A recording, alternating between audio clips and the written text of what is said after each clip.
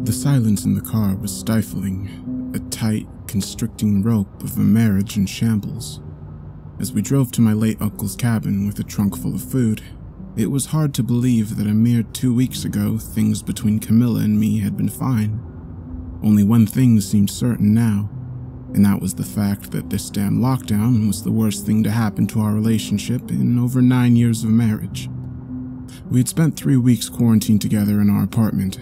I stared at the walls while dealing with the sort of paperwork I normally hand off to subordinates, and Camilla tried to paint with me, inadvertently hovering. The confinement was driving us insane, causing us to lash out at each other in ways we'd never done before.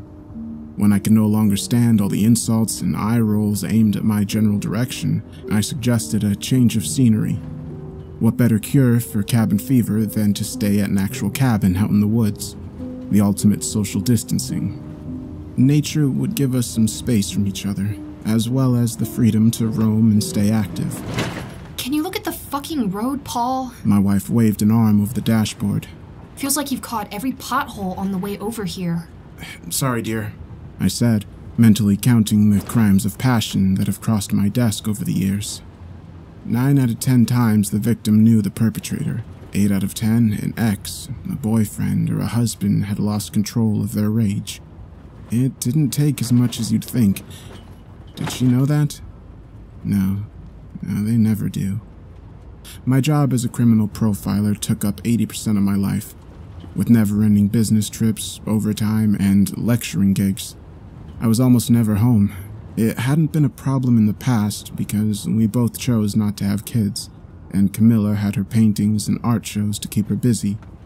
We enjoyed the odd evenings and weekends we got to spend together, but our career always came first. Initially, this common ground had made us a true power couple. Now, however... This was a fucking stupid idea. Camilla threw herself against the seat, folding her arms and pouting at the road in front of us. She always looked like a little girl when she did this. A prissy doll with light wavy hair and large blue eyes. Her temper tantrums were one of the many things that had been endearing at first. But now, it drove me up the wall. That and the swearing. I had enough of it at my job. I didn't need to hear fuck this and fucking that every other word at home. The GPS had cut out a good 20 minutes back, but luckily Camilla didn't notice. I was hoping we were heading down the right dirt road. I'd been up to my uncle's place every summer as a kid, and I thought I knew the way well. Everything seemed familiar enough, even the heavy fog from the nearby lake that gave the woods that signature dark, ominous vibe. Camilla bolted upright, staring out her side window. Shit! Lock the doors! Lock the fucking doors and don't slow down! She cried. What is it? I demanded, driving steady and jerking my head to the right to see what she was shouting about. We were driving through a particularly sandy patch of road, and the wheels on the pickup struggled with some of the dirt piles and pits. A man stumbled out in front of the car, throwing 2 hands onto the hood. I hit the brakes, even though we were hardly moving at that point, and stared at the stranger. The man looked a mess, covered in filth, grime, and what looked like blood. His clothes were torn as though he'd been mauled by a bear, and there was a true terror in those red-brimmed, bruised eyes as he began beating his hands on the hood of our pickup. A low, guttural moan filled the car as the man opened his mouth. It sounded more like a large machine grinding gears than a human voice. Jesus! I gasped, watching the streaks of blood streaming down the man's chin as he continued wailing. His mouth was a gaping hole filled with mucus and blood, but no tongue. Fucking drive! My wife screamed, grabbing the wheel as I battered her away. Can you stop? I'm not about to drive over this guy! I needn't have worried, since the wounded stranger was already on the move, leaving a puddle of blood on the hood. He stumbled past my side window, twisting his neck to look back at the other side of the road. His wails grew louder as he lunged himself with each step, hurrying to get away. I wanted to call out to the man, tell him to stay so that we could call him an ambulance, but Camilla was completely out of control in the seat beside me, screaming at me to drive, trying to push my leg down on the gas pedal. So I pedaled it, and after a couple false starts, we sped the rest of the way to the cabin. I had no time to think about directions as adrenaline coursed through my body and muscle memory took over. We arrived half an hour earlier than expected. I ushered a distraught Camilla inside and brought in our bags before heading out back to one spot of land that always got 3 bars of cell reception. I called 911 and told the dispatcher about the man we'd seen, the approximate location of the sighting, as well as the coordinates of my uncle's cabin. The operator let me know that a local officer might stop by later in the evening to question us. I took my time walking the perimeter before returning to the cabin. The initial shock and fear had worn off, and a professional courtesy had started to blossom. I ran back through the scene in my mind, combing over all the details my vision receptors had passively documented. There's a lot our brains process on a subconscious level that we don't know about, and it takes a considerable amount of effort to piece it all together after a traumatic event. What was the victim wearing? It was hard to see under all the dirt, but the clothes had seemed ordinary enough. Loose-fitting pants and a jacket, dark colors. What was the extent of the man's injuries? Again, hard to say. He was definitely stumbling a lot when on the move, but that could have been caused by exhaustion, not a limp. The only visible wound was the bloody mouth with the missing tongue. Why hadn't I helped him? It was all too easy to blame my wife's reaction, but the truth was that I had panicked too. I was meticulous in my analytical work, but had minimal field training. That injured man was out in the middle of nowhere with night approaching, and it would have been entirely my fault if anything happened to him before emergency services found him. I heard the cabin door open and close as I walked around to the front to see Camilla standing on the old wooden porch, staring at the pink sky as though searching for answers in the crinkled sunset. Did you get through on the phone? She asked, her voice raspy and tired. Yeah, they might send someone over to talk to us about what we saw. I walked up to her, attempting an embrace, but she shrank away from me, her tired eyes narrowing. We shouldn't have fucking come here. Her lips trembled as her voice grew accusatory. We're out in the middle of nowhere. Fuck, Paul. We are how far from the place we saw that man? Maybe 20, 30 miles? How screwed are we if whoever did that to him comes for us too? Camilla, you need to calm down, I said, already knowing it was the wrong thing to say before the words were out of my mouth. No, we need to get the fuck out of here! She snarled, and we both winced at the malice in her voice. This wasn't us. How did we become this stereotypical bickering couple we swore we'd never be? All right, I snapped back. Do you want to get in the car and drive through that same jacked-up road only in the dark? We can go right now if that's what you want. Camilla hesitated, hugging her body defensively before giving me a resigned shake of the head. Most likely, the man we saw was involved in some freak accident. Less likely, but also possible, he had an unfortunate encounter with a wild animal. Least likely of all, he was running from another human being. I didn't see any ligature marks on his wrists, and it's pretty damn near impossible to mutilate a live victim without restraints. If you really can't get over this, we can head home around midday tomorrow. That's when the fog settles. But I swear, Camilla, if we're going to go back to the city, one of us needs to check into a hotel room or something, because I cannot spend another day fighting like this. I was hyperventilating by the end of my speech, but it felt good to finally bring up the topic of separation, however temporary. Camilla opened her mouth in stunned silence, with pure hurt written on her face. I had never spoken to her so harshly before. Hey there, folks. A voice interrupted us. I turned to see a tall, uniformed police officer strolling down the road to the cabin. The man looked to be in his early 40s, with gray flakes speckling his trimmed beard, and dark sideburns poking out from his police cap. He wore aviators, even though it was nearly dark, and had not been sunny earlier in the day. There was a polite, duty-like smile plastered on his face, the type you might expect from a cashier informing you that your credit card had just been declined. My right hand instinctively went to my side, grazing the concealed semi-automatic through my jacket. Hello, officer. My name is Paul Fever. This is my wife, Camilla. We weren't expecting you this soon. I'm sure you weren't. The man replied in a manner so artificially cheerful that I shuddered. My name is Officer Harry Bullock. I'm here to take your statement about the man you saw on the road today. Sure thing, officer. Camilla piped up, extending an arm to the cabin door. Perhaps you'd like to come in and discuss things further? Officer Bullock's false smile widened, exposing a thin line of yellowed, crooked teeth.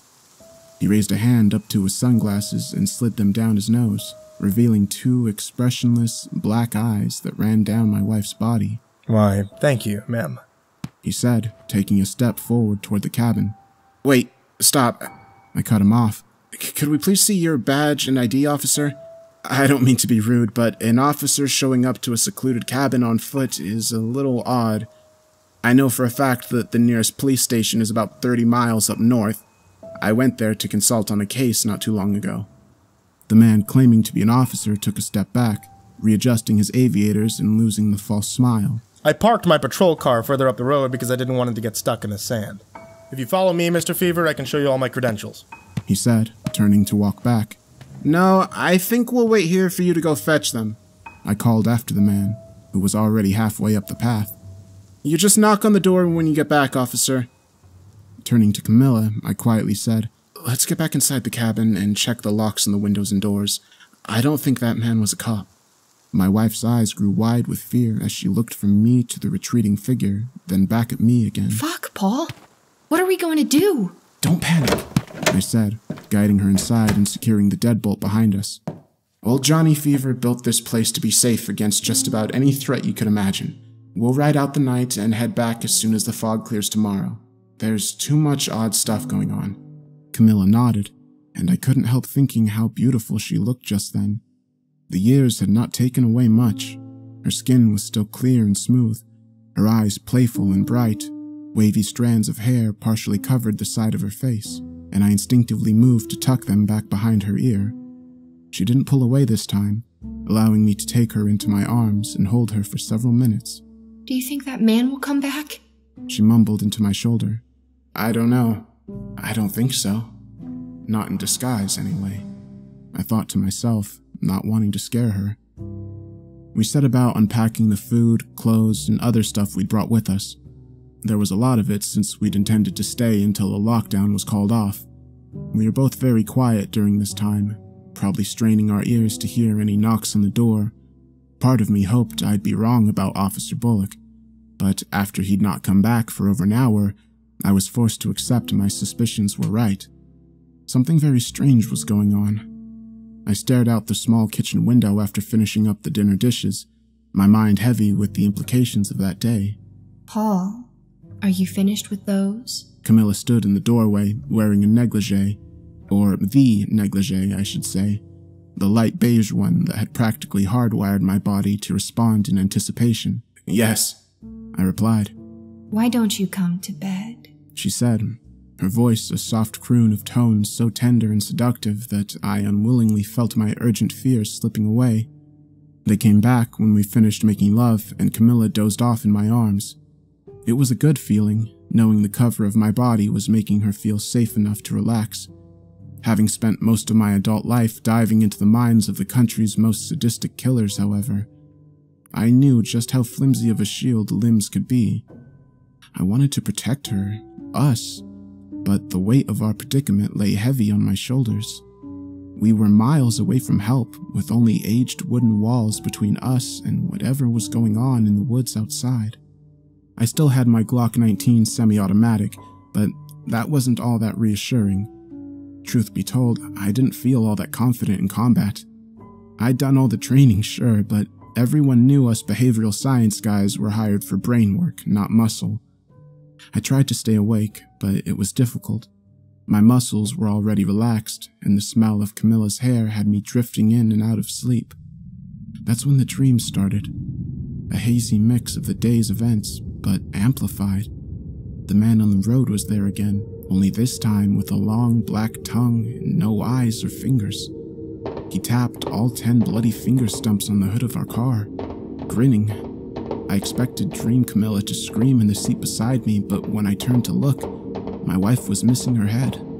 Officer Bullock was in one of the dreams too, standing just outside the second-story bedroom window, tapping on the glass and smiling at my sleeping wife. I awoke at dawn, covered in a cold, sticky sweat that made me desperately crave a shower. Camilla slept soundly at my side, unfazed by the drenched bedsheets. Slipping out of bed, I quickly rinsed off in the bathroom and dressed before heading downstairs to the kitchen. I really needed some comfort food after my night of feverish dreams. I lit up the gas stove and popped on the coffee pot before scavenging for sandwich supplies. A wave of nausea hit me as soon as I opened the fridge. There it was, right in the middle of the top shelf, tastefully staged in front of the ham, cheese, and pickle jar, a freshly severed human tongue on a tea saucer. Suppressing a dry heave, I grabbed a napkin and carefully moved the saucer to one of the bottom shelves, obscuring it behind a stack of butter sticks. I knew I shouldn't have been tampering with evidence, but I didn't want Camilla seeing the gruesome scene and freaking out. As soon as I'd hidden the nasty thing, I turned off the stove and went out back to call for help. There was no time to bother with 911. I still had the number for the chief of police for the nearest department and called him directly.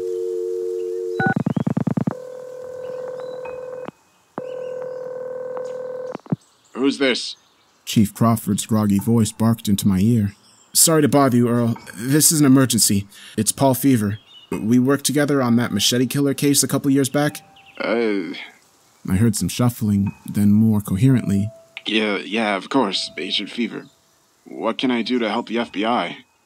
Did you happen to work late last night and get the report about the man with the missing tongue? You mean the call from the other day? I was just leaving when I heard one of the officers on duty calling in to say it was a false report. False report? I asked, bewildered. What do you mean by that? Well, the caller gave very vague descriptions of the spot the supposed victim was seen at. Chief Crawford replied, attempting to muffle a yawn. So, why didn't anyone go out to interview the witness? I demanded, angered by the evident incompetency of the local police. There would be a big fuss once they realized they had screwed over an agent. Hey now, my guys went out to the specific coordinates the witness left with the dispatcher. They found the cabin, but it was abandoned, boarded up shut. They tried to call the guy back, but the phone was disconnected. What the hell are you talking about, Earl? I had begun pacing the perimeter again, staring into the depths of the forest as I tried to wrap my mind around the chief's blatant lies. I'm the one who called in the report, and I'm currently at the cabin with my wife. Some guy claiming to be an officer showed up yesterday, but he didn't have a badge and left. This morning I woke up to find a goddamn human tongue in my fridge, and you're telling me your people really came up here to check things out? There was no reply on the other end, only static. I pulled the phone away from my ear and looked at the screen to see it had begun flickering. I shook the phone in exasperation, not really thinking it would help, but desperately hoping it might. After a few more flickers, the screen went black.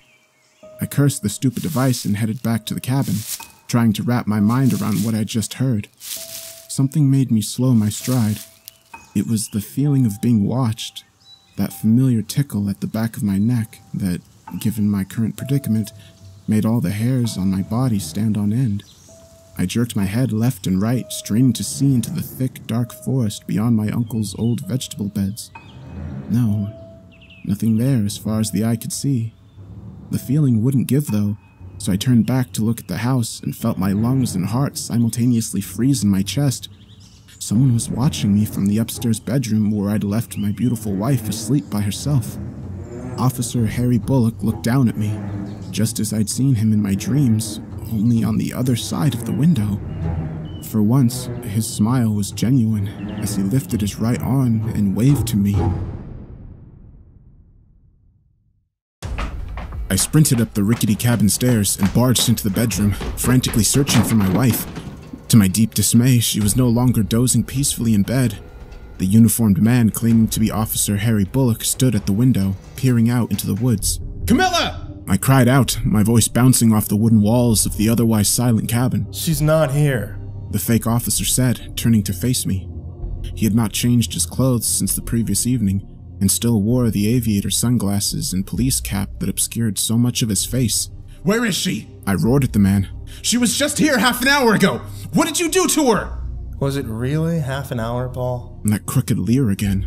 That would be understandable, wouldn't it? Stepping out quickly, leaving your wife alone for a few minutes while you called for help?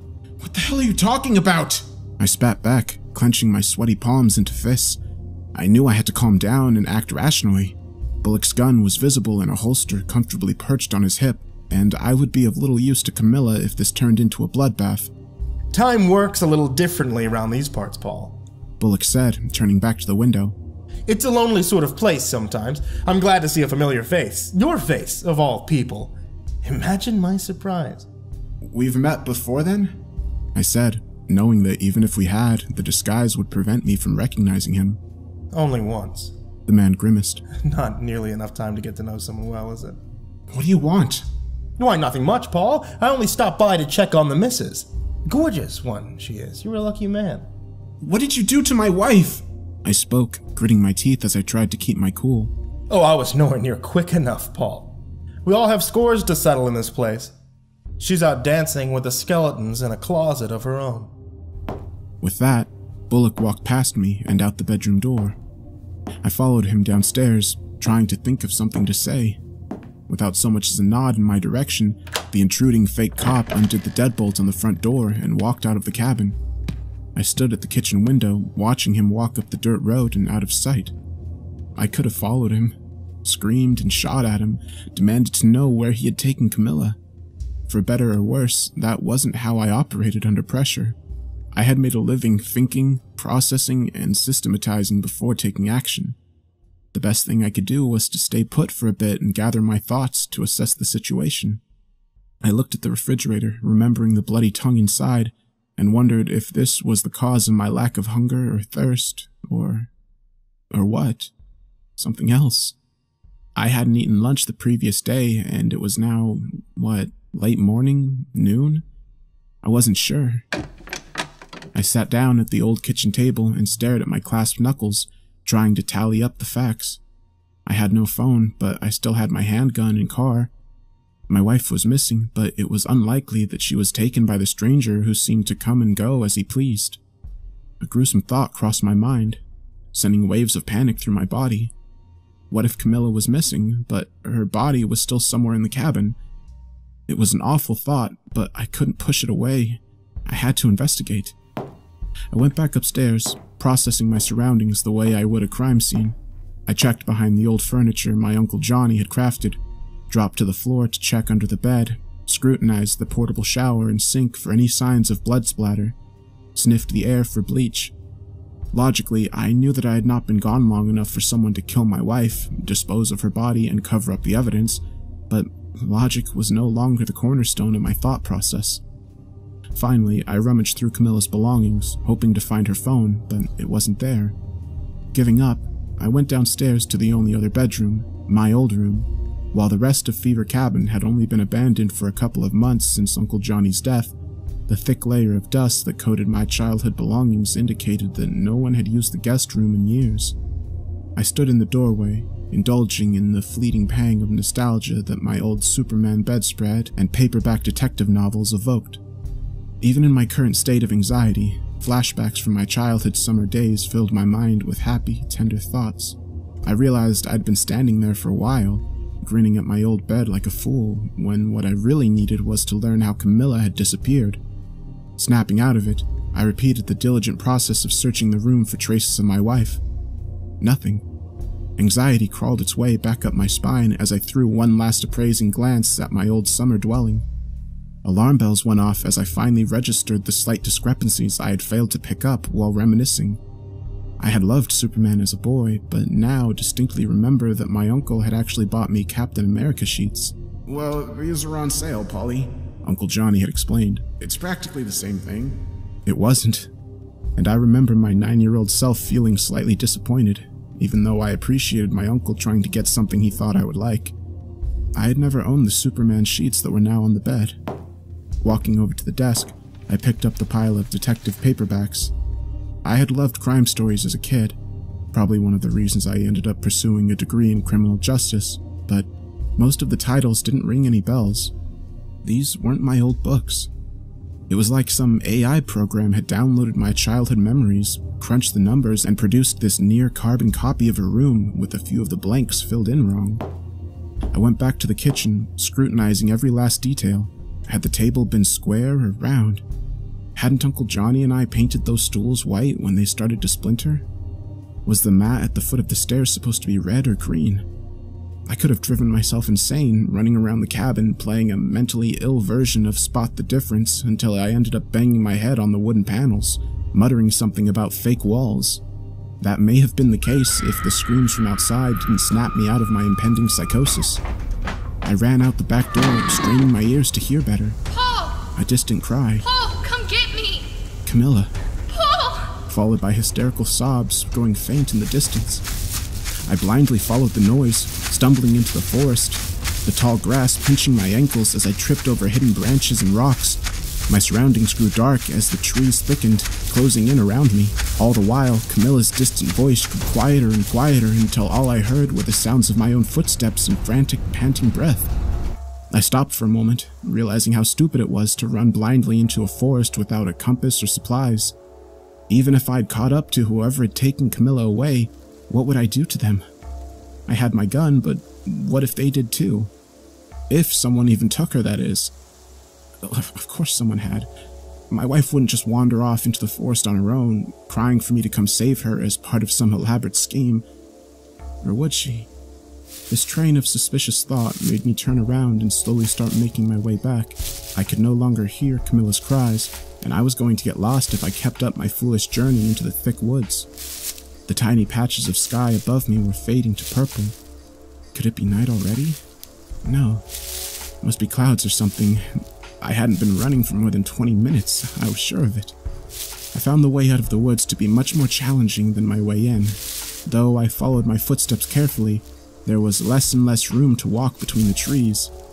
I was at the point of squeezing through a triangle of birches when my nose nearly brushed a black leech on the tree bark in front of me. I shuddered, jerking my head back, hitting it on the trunk of the tree directly behind me. I cursed, reaching to rub the back of my skull in hopes of soothing the sharp collision pain. To my horror, something that was definitely not my hair grazed my fingers. Something cold and slippery, squishy. A fucking leech. Panicking, I gripped the vile thing with my fingers, desperately trying to claw it off the back of my head. I hopped around in a manner befitting a tribal dancer, wincing and moaning as hysteria rose in my throat. The parasite wouldn't dislodge its tiny teeth, and the spot where it had latched on was beginning to ache. In the end, I resolved to just get out of the damn forest and deal with the creature back at the cabin, where I could light a match and set fire to the thirsty sucker's head. When I snapped out of my anxious leech haze, I realized that the woods had grown significantly darker. If I didn't get out of there soon, I'd be stuck outside in the merciless pitch black of night. I squinted at the ground, hoping to retrace my footsteps. What I saw made my heart turn to stone before dropping to the bottom of my already churning stomach. Thousands of small black shapes were making their way toward my feet. Fat, slithery, hungry mouths ravenously seeking out a patch of free skin to latch onto. The closest leeches were already at my boots. I staggered back, the ground beneath me no longer a crunchy patch of grass, but a nauseating cacophony of squish. Then, it started raining leeches. The slimy bodies hailed down on me from the branches above, latching onto my head, face, and neck. At the same time, the forest floor swirled in black as the tiny predators came for my shoes and legs. I reached for my weapon as a last-ditch effort, hoping the noise of the gunfire might scare the army away, but had barely managed to pull back the slider when a particularly thick leech bit down on the skin between my fingers, causing me to drop my semi-automatic. The swarm of leeches had covered me head to toe, and I was entirely powerless to stop them. The ones on my head busied themselves with sucking on my closed eyelids, crawling inside my ears, up my nose, and filling my screaming mouth. I let out muffled cries, flailing around blindly, trying to rip my throat and eyes of their sharp, jelly-like bodies. It was getting harder to breathe. My mind flashed back to all the times I'd sat at my desk, poring over strangulation cases in a calm, orderly fashion. Now that I was one with those victims, I felt the helplessness, all-encompassing pain, and pure terror of a human body struggling for air.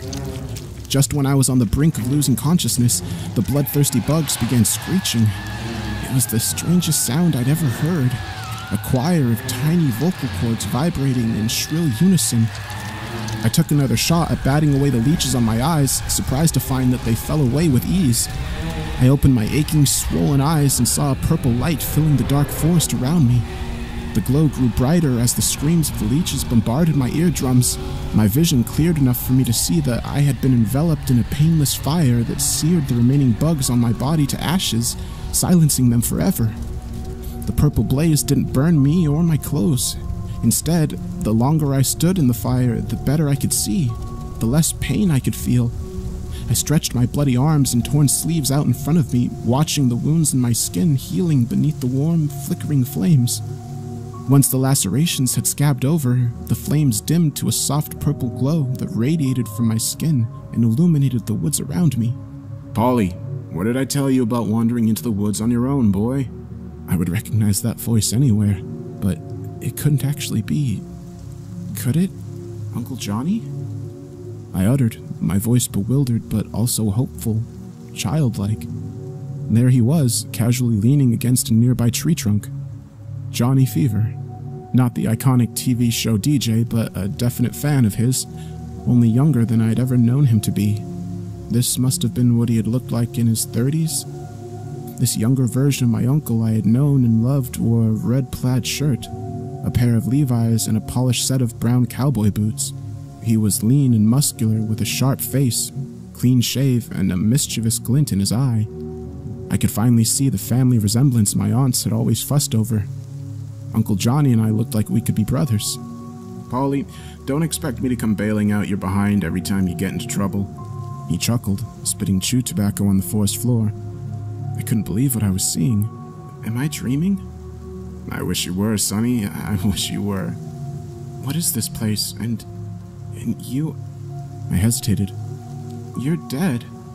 Some sort of dead, buddy. Polly, look, I'd love to stay and chat and all, but it's not easy for us to just show up for the living like this. I always had a soft spot for you, kid, so I couldn't let you perish without a chance to fight, you know? But I can't stay much longer. Uncle Johnny stood up straight and turned his back to me. I'll show you the way out of the woods, but you're on your own after that, champ.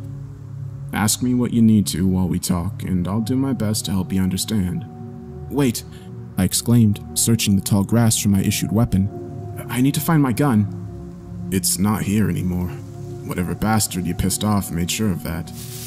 My uncle said, already walking away from me. With the purple glow lighting our path, my uncle and I started making our way out of the murderous woods. We walked in silence for a while as I gathered my thoughts into semi-coherent questions. What is this place? I finally asked. Polly, I can't pretend to know something like that. Uncle Johnny sighed. But if I had to guess, it's a place where the walls between the world of the living and the world of the dead are paper thin. And the cabin? I had to know. It's not really ours, is it? Is that what you see? Uncle Johnny turned to me, smiling ear to ear. Whenever a mortal stumbles into a place like this, they have some sort of anchor, a safe spot that keeps them rooted to the world of the living. The closer you are to that anchor, Polly, the less power they have against you. What do you mean? I asked as the trees started to clear and I caught a glimpse of the cabin in the distance. Spirits, Polly. Restless, cruel, vile souls. And you've gathered a whole lot, haven't you? I can't pretend to know everything, but I sense they'll do anything to get back inside these woods. Just to tear you limb from limb. They have Camilla. I felt my stomach knot up. If the cabin is a safe spot, how did they take her from there? The cabin is your safe spot, Polly. Uncle Johnny replied. She has to find her own anchor to the living world, if she has one. You have to understand something. Everyone experiences this place differently. This isn't the gate to heaven or hell, but it's a path somewhere in between. Mortals are usually not welcome, but sometimes they are not given much choice. We were out of the woods now.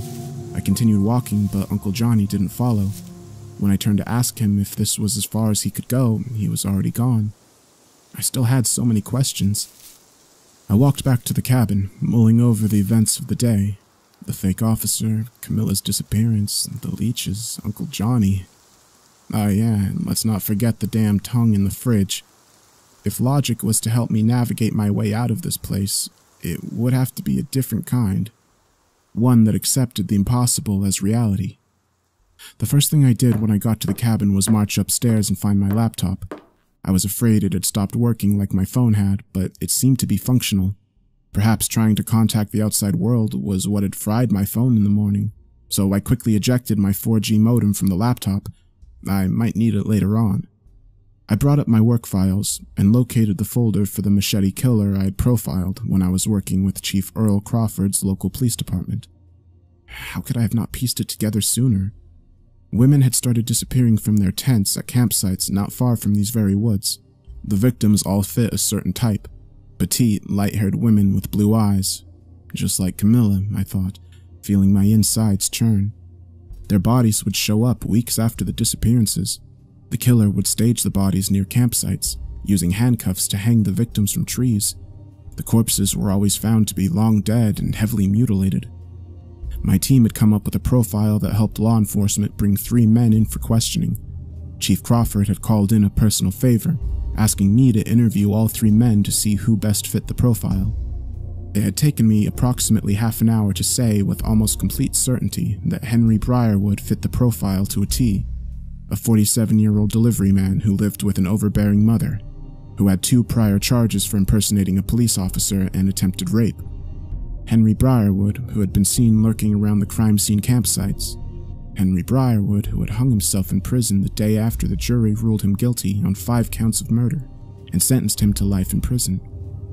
I now knew, without a shadow of a doubt, the true identity of the mysterious officer, Harry Bullock.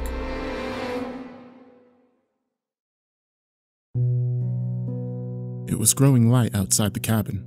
I hadn't slept, and I didn't need to. No hunger, no need to use the bathroom. I stared at the time on my laptop, realizing it was stuck on 5 p.m. of the day my wife and I arrived at the cabin. If I was to guess, that was around the time we saw the man without a tongue. I shut the laptop and put it away. I was now armed with information, but little else. My mind hummed with the realization that fake Officer Bullock was actually the spirit of Henry Briarwood, a very dangerous man I helped put behind bars.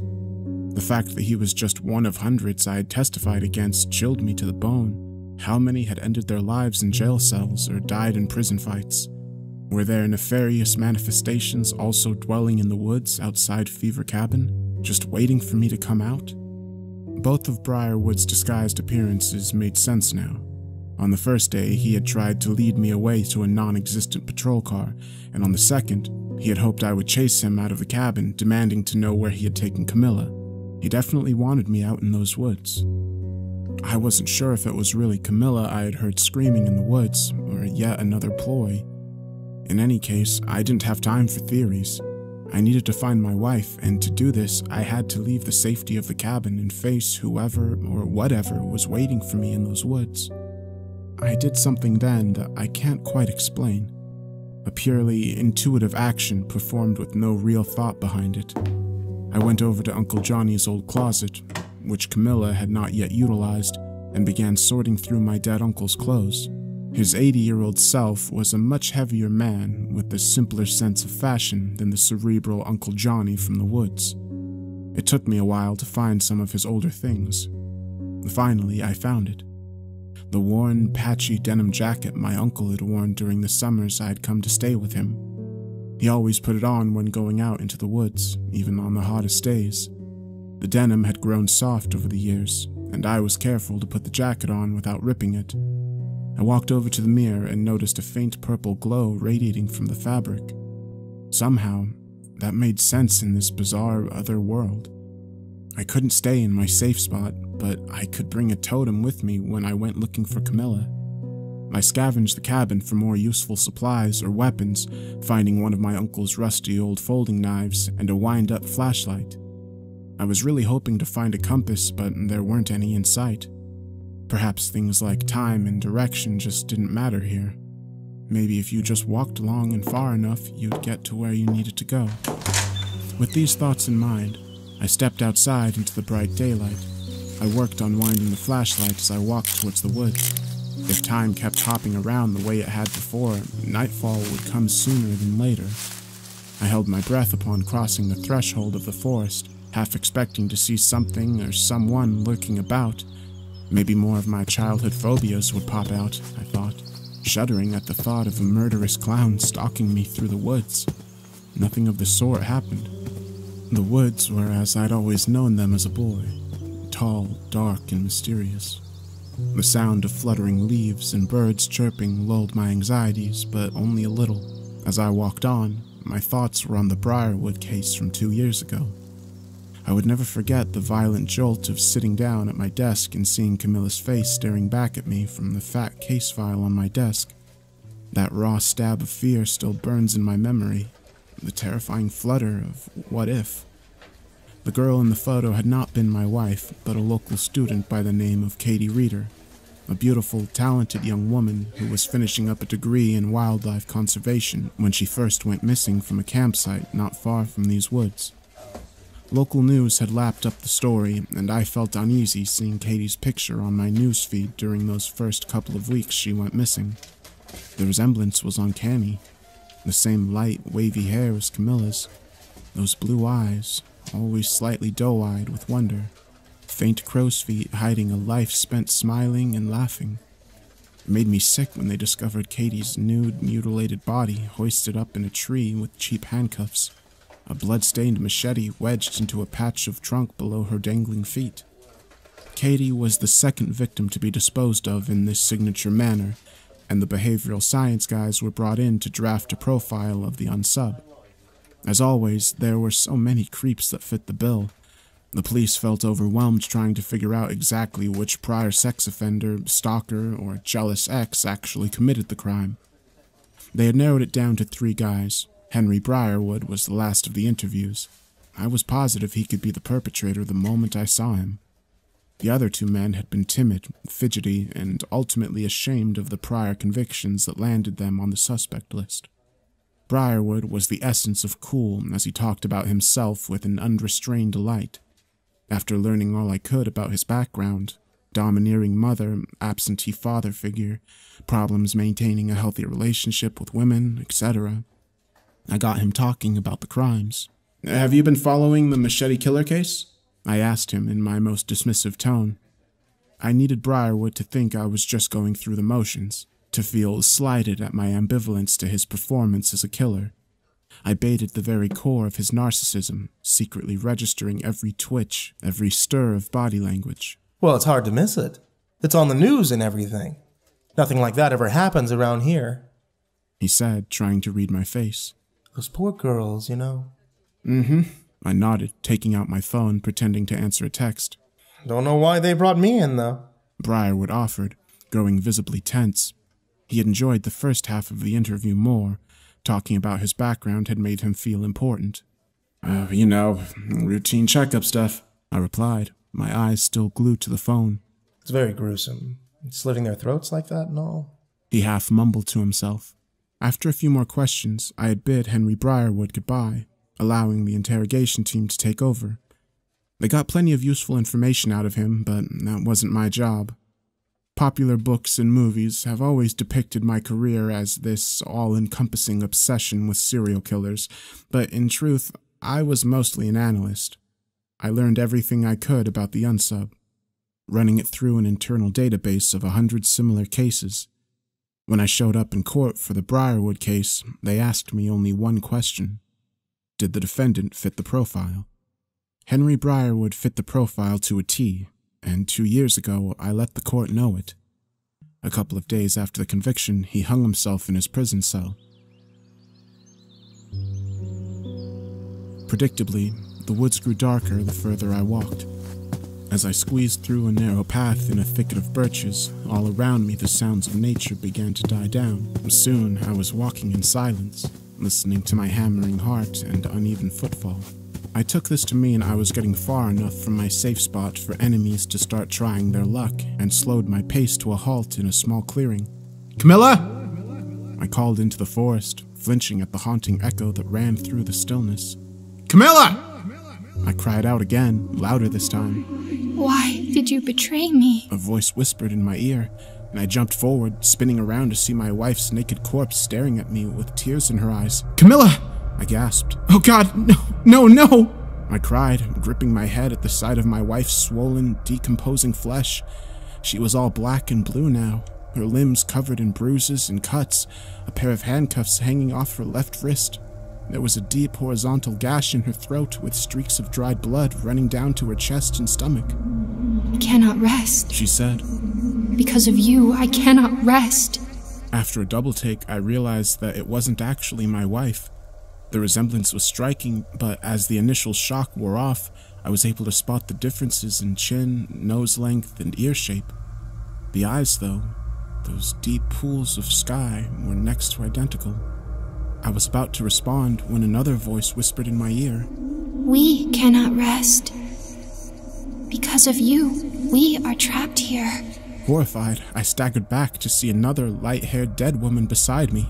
She was beaten so badly that both her eyes were swollen shut. We want to rest. A new voice, a different dead girl, had stepped into the clearing, her nude body a canvas splattered with torture and pain. More and more deceased women stepped out of the woods, chanting variations of "It's your fault" and "Let us rest" at me. A dozen corpses that looked like my missing wife encircled me. Some were in earlier stages of decomposition, others had already lost parts of their skin. One woman was almost entirely a skeleton with maggots swarming the crevices of her skull. The victims of Henry Briarwood. "Katie Reader," I croaked, turning back to the first girl who continued staring at me with Camilla's sad blue eyes. I'm so sorry." Katie's expression was vacant as she approached me, bringing her hands up to my neck, clasping it gently. The other victims followed suit, and soon I was completely enveloped by dead women gripping at my neck, shoulders, and wrists. Their touch was cold and devastating. I felt all of it then. Every single one of their death experiences. The shock, the horror, the desperate will to survive their imminent deaths, the stabbing pain of every bruise and cut. Their thoughts were the worst. My mind spun with flashes of mothers, fathers, friends, and pets. Katie's last dying thought had been that she hadn't called her mother enough. He drugged me and took me to his shed not far from here. Katie spoke, her broken gaze locked on mine. He waited for me to wake up before he started. I was so scared. "Oh God," I swallowed as countless ice fingers strengthened their grasp on me. One of the girls began tugging on the sleeves of Uncle Johnny's old jacket. I knew I had to resist, push them away, but I couldn't tear my eyes from Katie. She moved in close enough for me to smell the earthy stench of death on her breath. He never said a word. I cried and screamed and cursed and tried to kick him, but the restraints were too tight. Then he brought out the knives, and I fell silent. More hands were pulling at my jacket now, desperately trying to claw it off my back.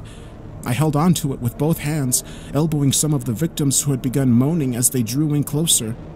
Suddenly, Katie's grip on my throat tightened, a menacing snarl contorting her features. You are the reason we're trapped here, reliving the horrors of these woods every single day.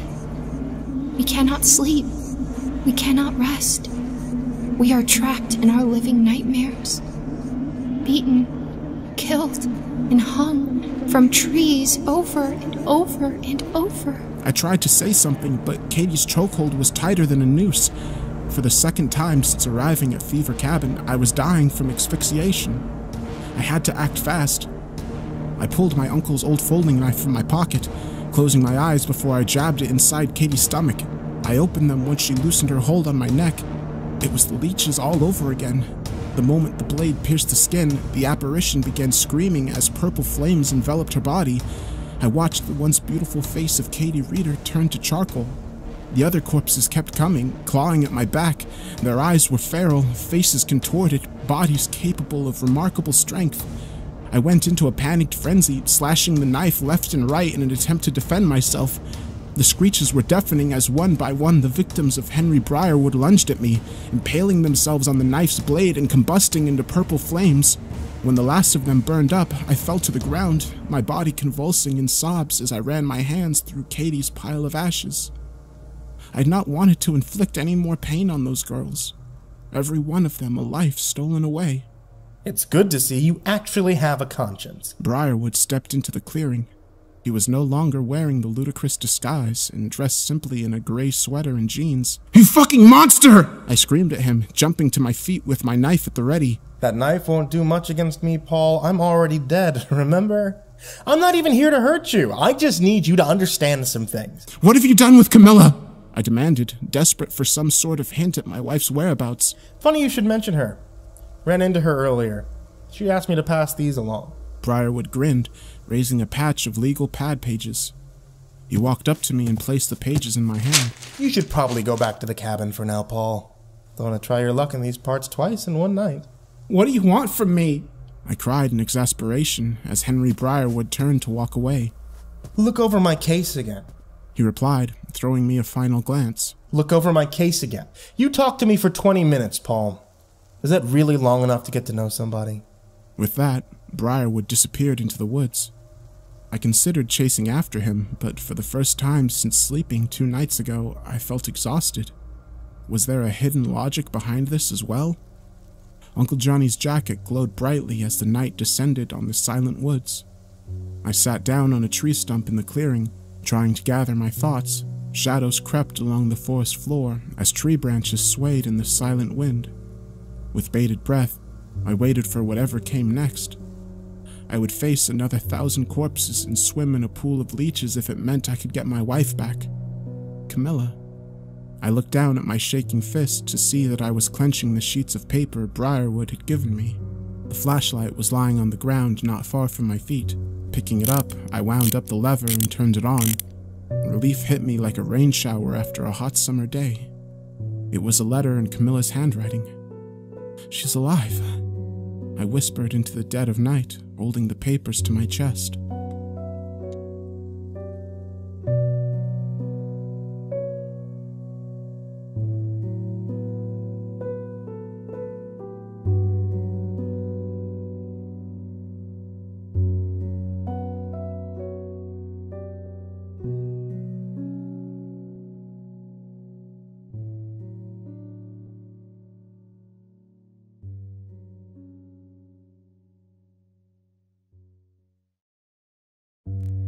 Camilla's letter. Paul, I'm sorry I went away. I woke up and you weren't there, but someone else was. I should have felt some sort of panic, maybe called out for you. I could hear you walking around downstairs, rummaging through the fridge. I couldn't move, though. It was as though 100 tiny pins were holding me in place, gently prickling my spine. But I wasn't afraid. All I could think was how much the girl sitting at the foot of the bed looked like me. We had the same eyes, nose. Even her thumbnails were short and stubby like mine. She was much younger, however, a teenager. Her face was alive with emotion, tears pooling in her eyes. The way she looked at me with so much silent affection made me feel like a child who had just learned to tie their shoelaces.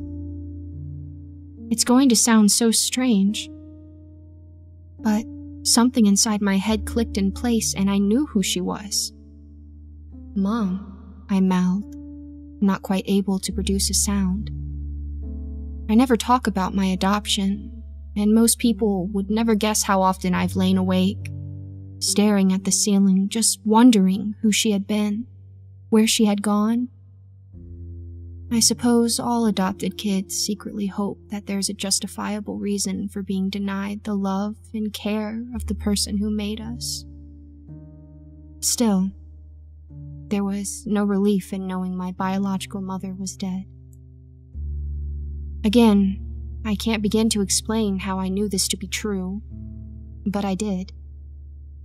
Downstairs, I heard one of the doors slam as you went outside, and the girl reached for my hand. The moment my mother's soft, pale skin grazed mine, the bedroom disappeared. Within a blink of an eye, I was no longer sitting on bed sheets, but in a knitted blanket on the ground beside a lake in the woods. Despite the fog, I felt no chill. Joanna. The woman still sat at my feet, holding my hand. That's what I named you when you were just a being. What happened? I asked, trying to stifle the emotions bubbling at the back of my throat. I can't blame them for not telling you about it. My mother sighed. I was already 7 months into the pregnancy, though it barely showed. I was only 16, and my parents wanted me to abort or give you up for adoption. So I just packed up and left my hometown behind. My parents had never so much as acknowledged my adoption, though I was the only light-haired member in a giant family of second-wave Italian immigrants. I tried to ask questions, but they were always met with defensive, guilt-inducing retorts. How could you think that, Camilla? I had no idea where to go or what to do, my mother continued. I was very hormonal when I left home, and already seriously doubted I'd be able to keep you and me off the streets. I didn't have much in the way of money, only enough for 3 or 4 more meals. I'd hitchhiked my way to an off-road diner. My mother's eyes never left mine as she spoke. Even though the things she was telling me were incredibly sad, there was an air of removal about her, like she was telling the story of someone very distant, a friend of a friend. I still couldn't say anything, not until she finished her story. I took their cheapest meal, some eggs and toast. I refused the coffee because I'd read somewhere it was bad for the baby. I was sitting there, trying to come up with a plan, figuring I should get one last ride to the nearest city and find a women's shelter. I'd be safe there until after the birth. That's when he slid into my booth and introduced himself as Jack. He was not much older than me, early 20s at most. Not handsome by any means, but not bad-looking either. He was confident and well-spoken, asking if I was okay. It was kindness from a stranger, and I took it. Not long after that, I was in his car. It didn't register at first. The subtle transformation that had taken place when we were no longer in a public place. Jack was no longer cheerful, and his voice had lost its softness. It made me uneasy, and I stopped making small talk, wishing the city lines would appear. That's when he turned off the main road and into the woods, though a part of me knew what this meant. A hopeful side tried to ask what he was doing, where he was going. He only roared at me to shut up. He was sweating and agitated, and after maybe 20 minutes of awful bumps and swerves, he stopped the car near a remote wooden shack in the woods. At this point, I knew I was in a lot of trouble, and the fear had made me irrational. I jumped out the car and tried to run, but I was carrying low, and every lunge forward felt as though my pelvis would shatter. I got as far as the edge of the woods before he pushed me belly first to the forest floor. The pain of the fall was nothing compared to the horror of knowing he had hurt not only me, but you inside of me. Instead of getting up to run, I rolled over on my back and stopped screaming. I think I even stopped breathing as I waited for you to give me a kick to let me know you were okay. Just as I finally felt your movement, the man grabbed my legs and dragged me back to the shed. I resumed screaming and tried to jerk my legs away by kicking, but he was too strong. He lifted me onto a wooden table, restraining me with rope and shoving rags in my mouth so I wouldn't scream. I struggled to breathe through just my nose, which was filling up with mucus because I was crying. I watched Jack fumble with something in the corner of the shed. He didn't say a word, but I could see he was tense. I wished I could talk to him, plead with him to spare me, spare us. He didn't look as though he wanted to go through with it. When he turned around, I saw that he had a butcher's knife in his hands. He held it awkwardly as he stepped forward, then hesitated, then came up to my head.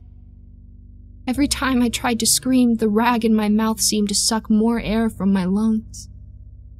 Then he brought down the knife and the right side of my head erupted in pain. Through water-filled eyes, I saw him holding my bloody ear in his left hand, a small smile playing on his lips as he watched me writhe in agony. That's when a different, all-encompassing pain exploded in my midsection. It was my first contraction, and it was enough for the water to break and spill out of me, pulling between my legs before running down the sides of the table. A look of horror crossed the man's face as he set aside the knife. He ripped open my blouse and stared at my hardened belly. You were kicking, and when he saw some of your legs jab at my belly button, he cursed. He began pacing the shed, muttering something to himself and running his hands through his hair. I could see large, dark sweat stains on the underarms of his sweater. The second contraction combined with my limited air supply and the steady blood loss knocked me out cold. The third brought me back, and I saw I was no longer in the shed, but in the back of the car with the rag still in my mouth. My body was in shivers and my eyes couldn't focus. I wasn't sure if it was the fall, ear removal, or something else, but I knew that I was dying. The next and final time I came to, I saw a woman and felt water being splashed on my face. Cars zoomed past and the woman was shouting something. I let go then, knowing you were safe, allowing myself to slip into the sweet unconsciousness of death. Once I was removed from the tortures of the physical world, I watched them load my limp body into an ambulance, where the paramedics performed an emergency C-section to get you out. I could tell by their faces they didn't think you would live. But you were a fighter. I wanted so much to go with you, to make sure they took care of you in the hospital. But I couldn't. Not long after the ambulance drove off, I was back inside the shed, watching the man who claimed to be Jack sitting in a corner, crying. Ever since then, I've been trapped in these woods, never making it far from the shed. The man was gone for a long time, and I think he moved away after what he did to me. It's hard to tell how much time passes in these woods. But when he came back with another girl, he was at least 20 years older and entirely cool and collected. After his return, girl after girl died in the shed, joining me in these woods. We all look the same, and we all feel the same things. We spend our days walking this forest, mourning our lost lives, wishing to see our loved ones out in the world of the living. But we can't leave, and we can't rest. Not while the man who did this to us roams free, eyeing his next victim. After my mother had finished her story, we sat silent for a long time. I had so many questions, but I couldn't quite phrase a single one of them. After a while, my mother asked me about my life, so I've been telling her little by little. It was more of a dialogue when I told her about my childhood and teenage years, since my mother would keep interrupting, wanting to know if my favorite ice cream had been mint chip like hers, or if I liked drawing as she had done. It's been a little sad since I've caught up to the adult years. She just listens, but she has nothing to compare it to since she essentially died a child. When we are not talking, she watches me paint. Sometimes she will sketch with me, and I can see that had she pursued that talent, she would have grown into a great artist. Paul, I felt you in the woods the other night. I felt you dying and wanted to help you. But no matter which way I ran, your cries grew more distant. I begged my mother to take me to you, but she just shook her head, suddenly serious. Your husband is the only one that can help us, she said. He got it wrong once, but he won't this time. I believe in him. Paul, I held my breath as you teetered on the brink between life and death and cried with relief when I felt you safe again. I've passed along this letter in hopes that it will find you. I don't know if you feel it, but I do. I think the girls here feel it too. The trees are abuzz with it. The water ripples carry it onto the shore of the lake. We're nearing a pinnacle of whatever this entire journey has been about. There's a reason we ended up in these woods, and it wasn't just our constant quarrels over the past few weeks. In a twisted way, this entire thing started with me. Or, more precisely, with my biological mother, Leanne Summerson, dying 32 years ago on the day of my birth. It started with me, Paul, but it can only end with you. I love you, Camilla. I read the pages of Camilla's letter over and over until sunrise, stopping only to wind up the flashlight. Eventually, I tucked the letter away into one of the pockets of Uncle Johnny's jacket and started making my way back to the cabin. The forest was alive with the sounds of birds, insects, and leaves rustling in the wind. Combined, the noises sound like a constant low hum, almost a cheer. The woods were egging me on, sending me off on a mission, but also eagerly anticipating my return. Could I pull off what they were asking? I had already been mistaken once. This new information about the machete killer's timeline had just blown the case wide open. How did the investigators in my team get it so wrong with Henry Briarwood?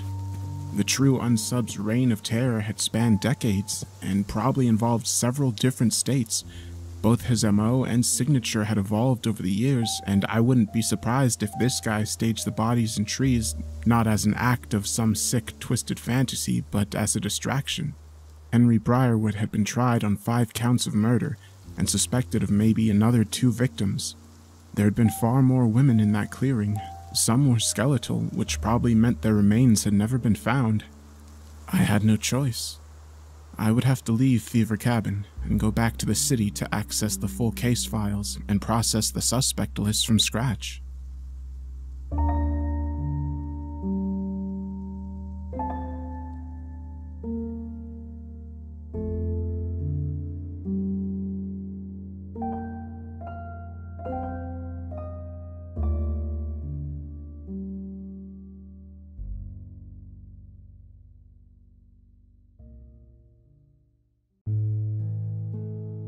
I often think about the last summer I stayed with Uncle Johnny.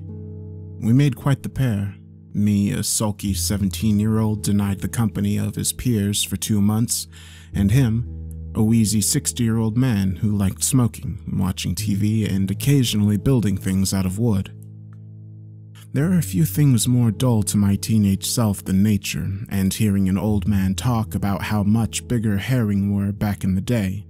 Though I'm sure I wasn't exactly the best company with all my eye rolls and sarcastic remarks either.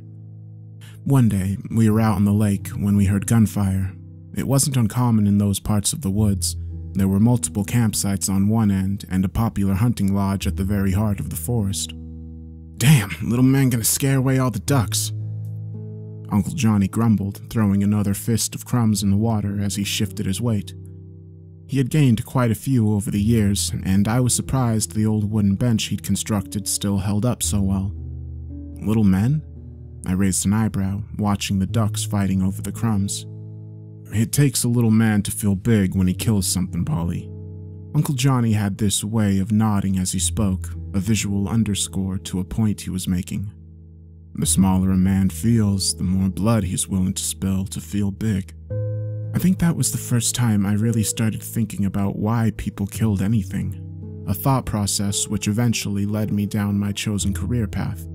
Even today, with all the different correlations and conclusions we've drawn from criminal behavioral patterns, at the back of my mind I still hear Uncle Johnny talk about little men and what they'll do to feel big. The lockdown took me by surprise.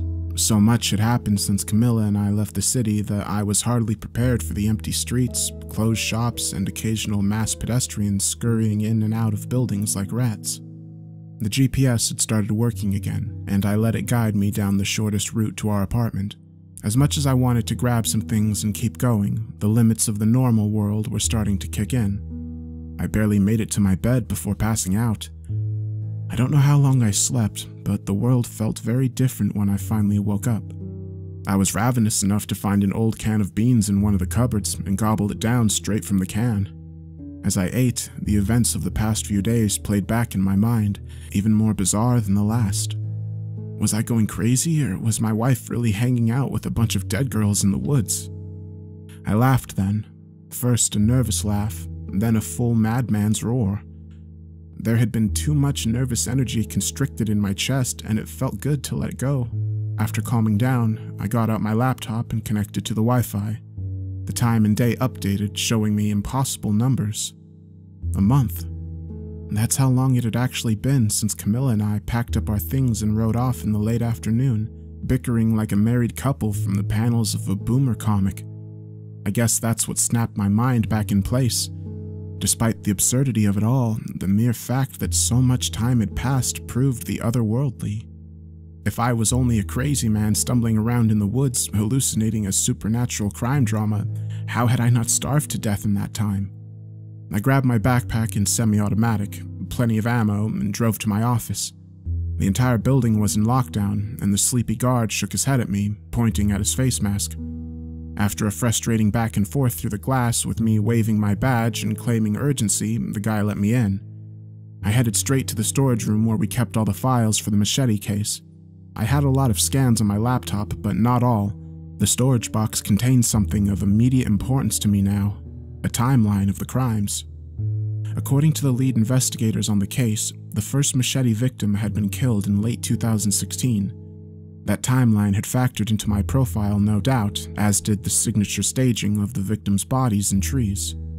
Having learned about the death of Camilla's biological mother, however, I realized just what sort of cunning individual we were dealing with.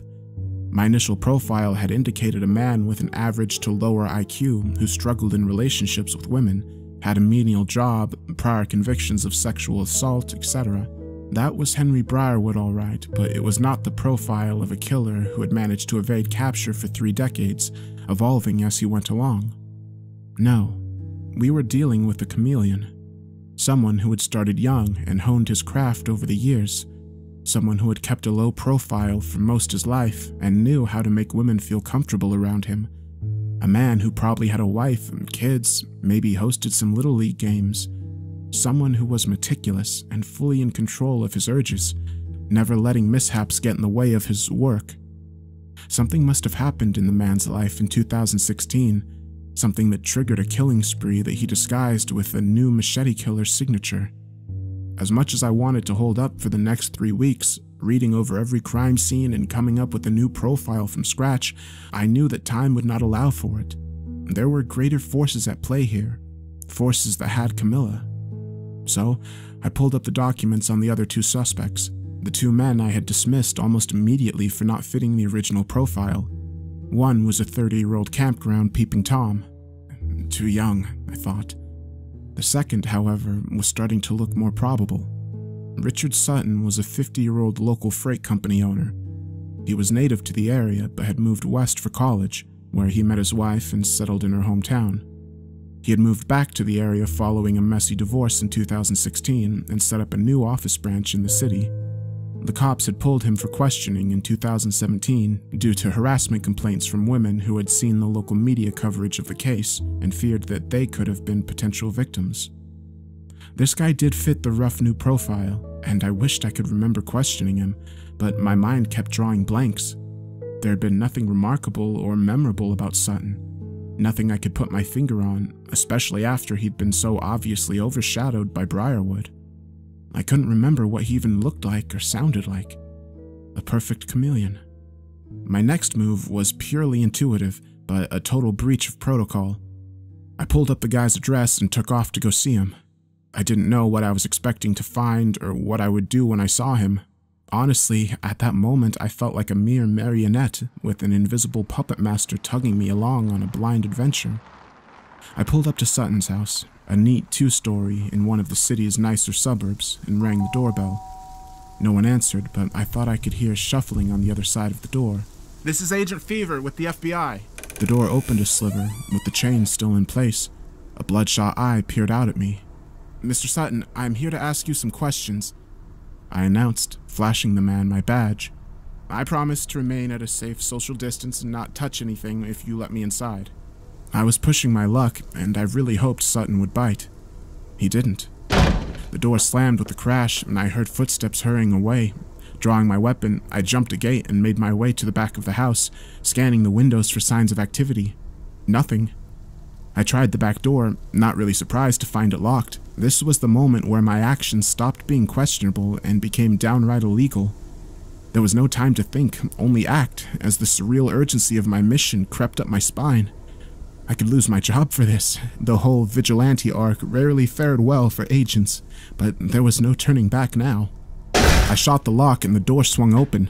I darted indoors, not waiting to see the curious heads of neighbors popping out to see where the noise was coming from. A disturbing scene greeted me inside. I realized the wealthy suburban facade only spread to the exteriors. Sutton's kitchen was absolutely disgusting. There were dirty plates scattered on every surface, and takeout containers littered the floor. Countless empty vodka bottles lined the walls. The smell of rotting food and stale booze made me cover my nostrils with my left elbow as I moved further into the house with my weapon drawn. The living room was much the same at first glance, a typical hoarder's dwelling, with more booze bottles, old newspapers, and random piles of trash scattered about. A second look revealed a more sinister truth behind the stack of old newspapers on the coffee table. I walked up to the yellowing pile of papers and felt my stomach sink as I saw that they were actually a gathering of carefully selected articles. The top one was a well-preserved 2-page spread about the tragic death of a pregnant girl by the name of Leanne Summerson, an out-of-town hitchhiker who had mysteriously died on the side of the road 32 years ago. Unable to help myself, I leafed through the other pages. Dozens of light-haired, blue-eyed dead women looked up at me, different ages of varying countries and states, a broad spectrum of deaths. Some suspected of foul play, others simply missing persons reports. My trembling hands dropped the newspapers as I struggled to keep my breathing steady. I'd stepped into the monster's den, only half expecting this to actually be the guy. I threw another appraising glance at the room, trying to find potential hiding spots but couldn't see any. That left upstairs. I took careful, deliberate strides as I ascended the steps, cursing every squeak the old stairs produced. Without backup, the odds were in Sutton's favor, and I could easily be walking into a trap. I stopped before reaching the top of the stairs, wiping sweat off my face as I gathered the courage to face a man who practically killed for a living. "Richard, I'm just here to talk," I called out into the silence, trying to garner some sort of reaction, a hint of the subject's location. "Look, we can still sort this out. I know you've been going through a tough time." The state of the house indicated a major lapse in control, which meant Sutton was spiraling, probably experiencing some sort of mental breakdown. Nothing, no response, not even a creak from a floorboard. The first room to my right was the master bedroom, and I threw the door open, rushing inside with my back to the wall and gun at the ready. I didn't see him, not at first. He looked so small, crouching down in the farthest corner of the room, his bloodshot eyes half glazed, glued to mine. He stared intently, raising the shotgun with trembling hands until he'd pressed the tip of the sawed-off barrel into his quivering lower jaw. I knew I'd seen him before, recently at that, but couldn't quite place the face of this reduced, disheveled man until he opened his mouth, releasing that signature moan that will forever haunt my dreams. That guttural, mechanical wail that escaped a gaping, dark hole of a mouth. I'd recognize it just about anywhere. "You," I gasped as the tongueless man shoved the shotgun in his mouth and fired, painting the walls of the bedroom a nauseating mix of blood and brain matter. There was no logical explanation for what happened next. I did not call an ambulance. I didn't call any of my superiors. Attempting to explain the circumstances under which I had discovered Richard Sutton's last act of defiance. Only one thought ran through my mind as I wrapped up his mostly headless corpse in sheets. "You will not get away this easy, you son of a bitch." Though he was surprisingly heavy for his lean frame, I still managed to carry Sutton's body outside and dump it into the back of the pickup. I hoped the sheer fact of broad daylight and my confident manner wouldn't arouse too much suspicion from the neighbors, though honestly, I was past caring at that point. Hitting the gas pedal, I barreled through the city streets until I was on the road leading back to Uncle Johnny's cabin. I slowed down when I got closer to the place where my wife and I first spotted Richard Sutton running out of the woods. I didn't know how we had crossed from one world to another, and the last thing I wanted was to show up at the real Fever cabin with a dead body in my pickup and no evidence of any sort of paranormal activity. Again, I wondered if I was just a raving lunatic, and again, my intuition told me that no, I wasn't. I was never one for supernatural stuff and always snickered at the psychics who were sometimes called upon in cases, but even I, with my limited views on these things, could see how decades of inflicted pain and terror could thin the divide between this world and the world of the wronged. After an hour of driving, I started losing faith in finding that same dirt road that had started this entire ordeal.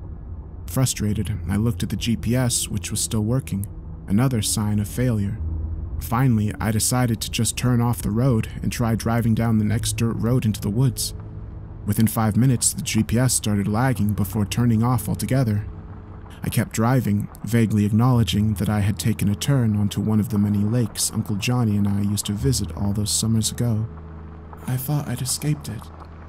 An unremarkable voice spoke at my side, and I nearly swerved off the road when I saw a young Richard Sutton sitting in the passenger seat.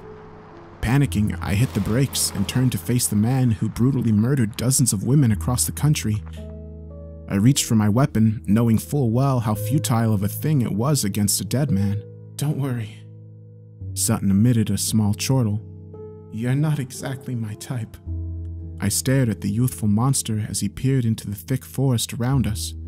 He was just as Camilla's mother had described, neither handsome nor unattractive, not short or tall, just average. There wasn't a single detail to latch onto, not a mole or a twitch.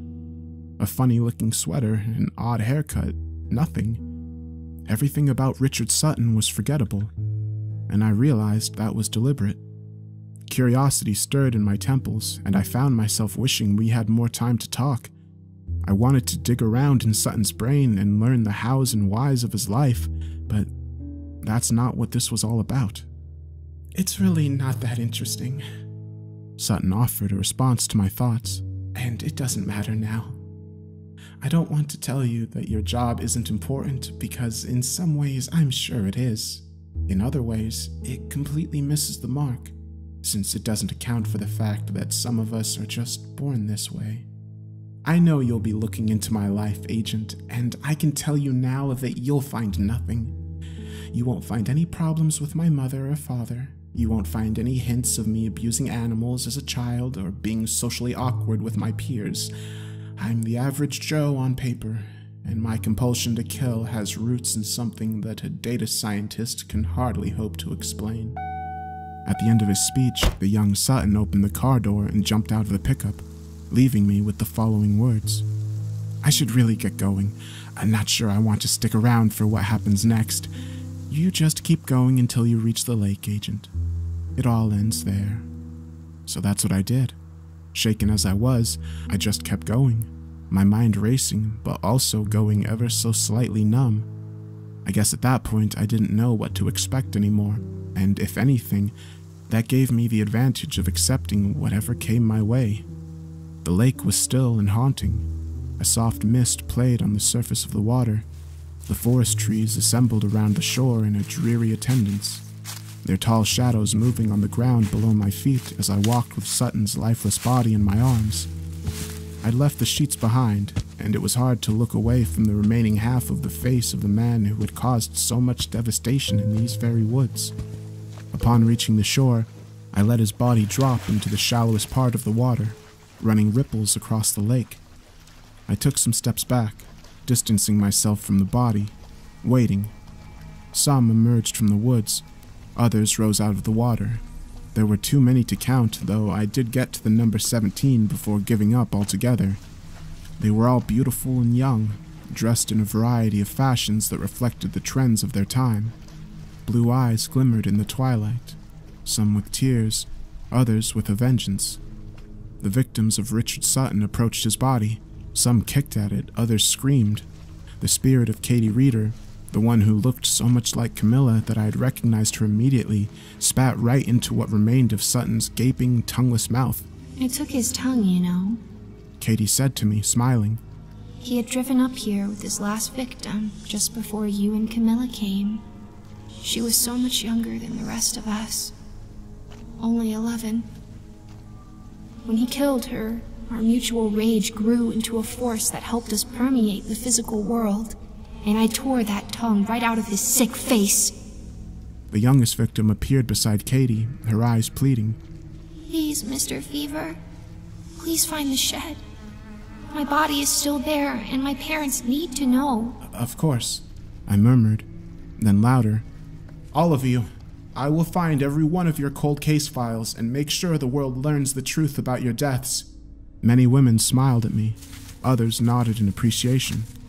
To my side, I heard footsteps and turned to find Camilla walking out of the woods with a girl that looked like her younger sister. Fucking took you long enough. Camilla laughed, running up to me for a kiss. You're a lot more eloquent in your letters, you know?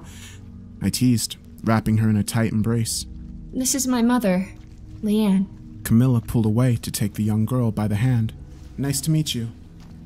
I nodded, feeling the familiar pang of anxiety that always accompanied seeing an in-law, and shaking my head at the absurdity of that feeling given the current circumstances.